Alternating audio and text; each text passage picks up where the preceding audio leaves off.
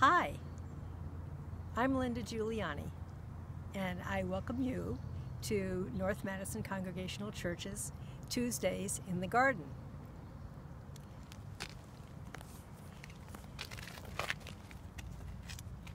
This little old house we bought knowing that we were going to have some place to live after we moved out of our last parsonage. And we loved it because it had garden space. And as we walk up the driveway, I wanted to show you all of these green leaves on these rose bushes, which started off as 5 tiny little rose bushes several years ago. And I'll do a garden tour a little bit later on in the season to show you what they look like blooming. But as we come to the back of the house, this is where our gardens are. And that was one of the things, aside from the fact that this is an antique house and we've always loved antique houses, the property was what endeared us to this place. So we have an upper level and a lower level. And as you can see, this little area over here is a little potting area where I have all of these annuals and some perennials which have to be planted and potted.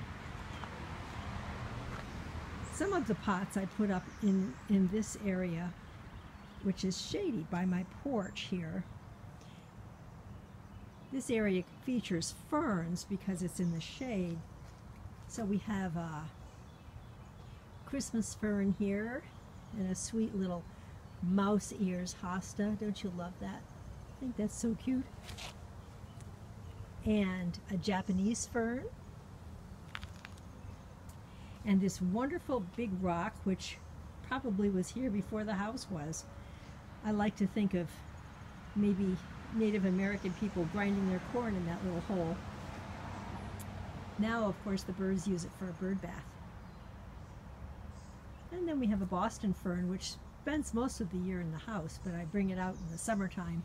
And behind here, I don't know if you can see that right behind there, that is called the Victorian ladies fern. You know, wild dicentra in the front. And these beautiful azaleas. Are not azaleas gorgeous? I love the color. And then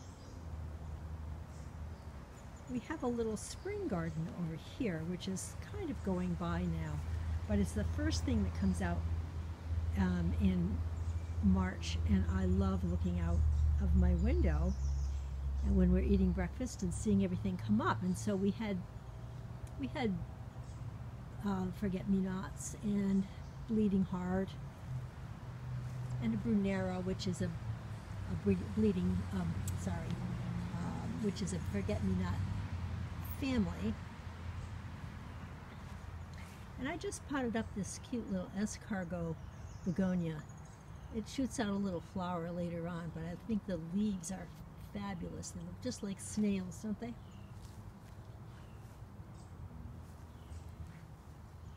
And we have candy tuft, which just went by, and some coral bells, and a beautiful columbine. Isn't this a pretty columbine? I bought that at Stop and Shop last year, and it came back and it is doing so well. Then as we come by the porch, I have a little tiny garden with only 3 flowers in here. Oh, and a couple of stray daisies.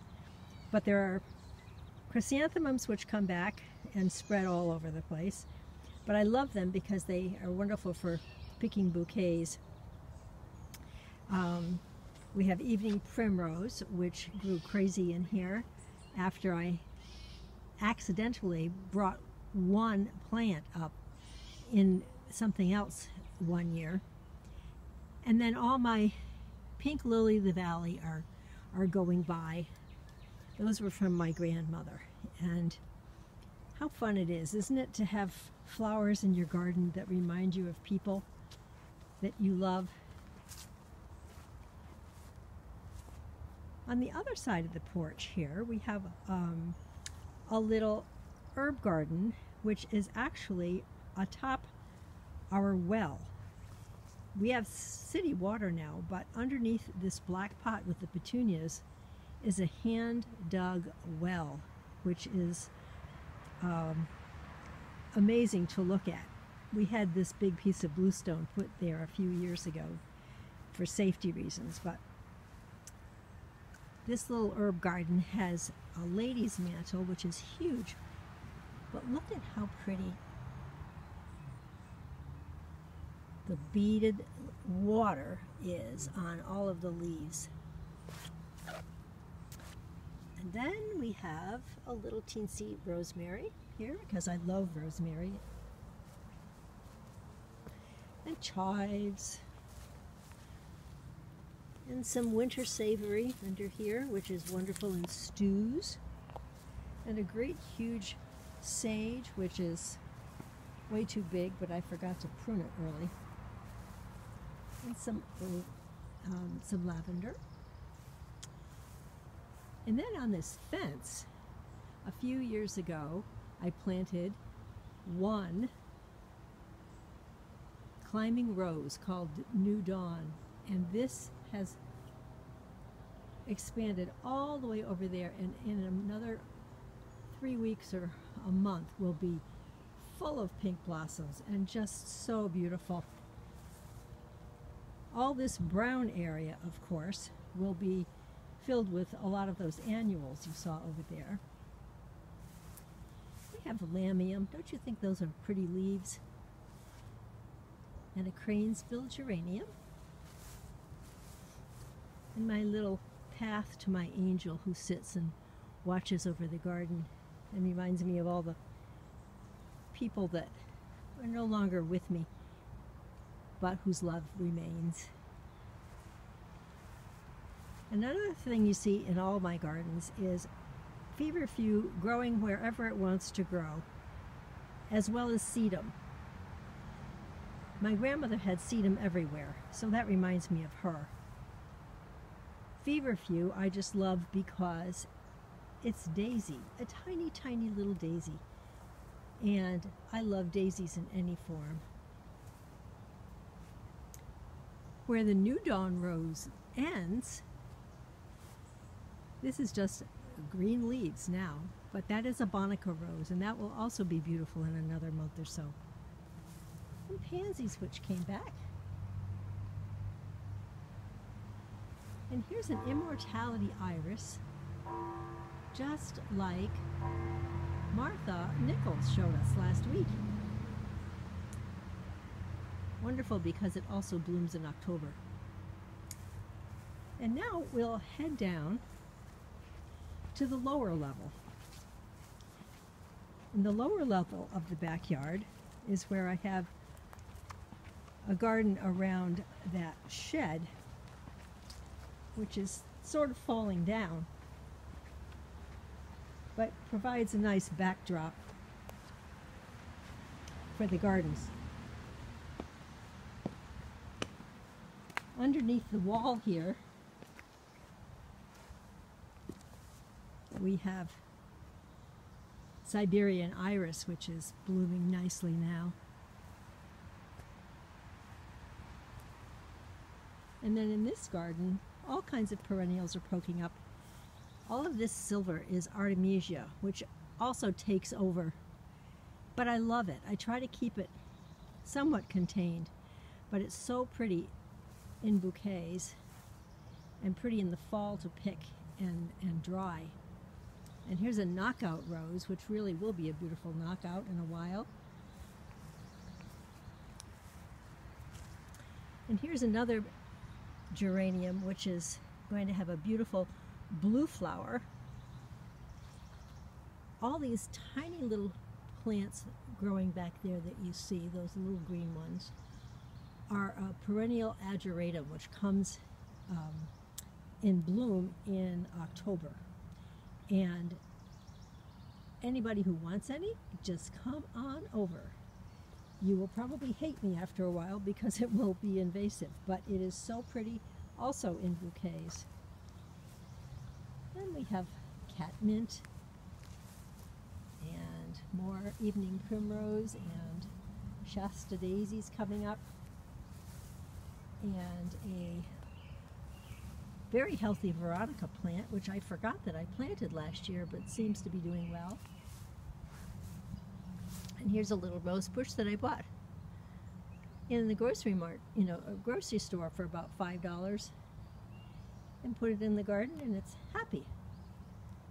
Then we have lamb's ears next to this rock, and a huge flower which I let grow there because I had no idea what it was. I think it's a weed. I'll probably pull that out, but then we have 4 different colors of astilbe, which will be beautiful in another month or so. So we have to do 2 garden tours, I think, all of us who have these spring tours, because you'll have to come back and see everything when it really is in bloom. But there'll be white astilbe, pale pink astilbe, a rose color astilbe, and a very dark cranberry astilbe. And that's a mandevilla plant, which I love because it grows and entwines itself on some strings that I will put up toward the top of the shed. And as the summer goes on, we'll have flowers that grow all the way up the shed, which is kind of neat. And here we have some penstemon.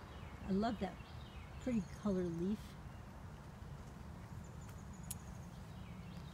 And here is that beautiful yellow lily, the Stelladora lily, which is so prolific. And lots of cranesbill geranium here, and another lady's mantle, and more catmint. And this is a pretty little blue bush whose name I was going to look up, and now I forgot to do that. And that blooms in late summer and is so pretty. Also nice for bouquets. And another pink knockout rose. And I'm ducking under our huge lilac here, which has just finished blooming. Oh, and here's a little coreopsis. Look at that. A golden yellow coreopsis. That actually came in a basket that the choir gave me a few years ago. And I'm just coming back here. Oh, I forgot about this. Baptisia is back here, and this is going to be a beautiful blue in another few weeks. And here's a pretty green leaf, but it's going to be yellow helianthus. And here's one of my favorite flowers. Doesn't look like a whole lot, but this is Solomon's seal. Another one where the water beads up so nicely on the leaves. The flowers are underneath. At the corner of the shed here is a huge Miss Kim lilac, which will bloom in another few weeks. It's kind of nice that it blooms after the other lilac. Has such a sweet smell that you really can't even bring them inside, because it kind of bowls you over. I'm bringing you out to close this tour to this wonderful, I'm going to back up a little, wonderful crabapple tree that, if you read music notes in the weekly music notes a couple of weeks ago, I pictured that tree in bloom and said what a marvel it is, because the bottom of it is totally rotten. You can see right through the tree. There are some weeds growing inside the tree. The other side looks even worse. But this is such a wonderful reminder that no matter what shape you're in or what challenges you face, just keep blooming. That's what this tree does. It reminds me of that every day that I look out. So that's it for now. I'll see you in another month or so when I'll do another tour. Happy gardening!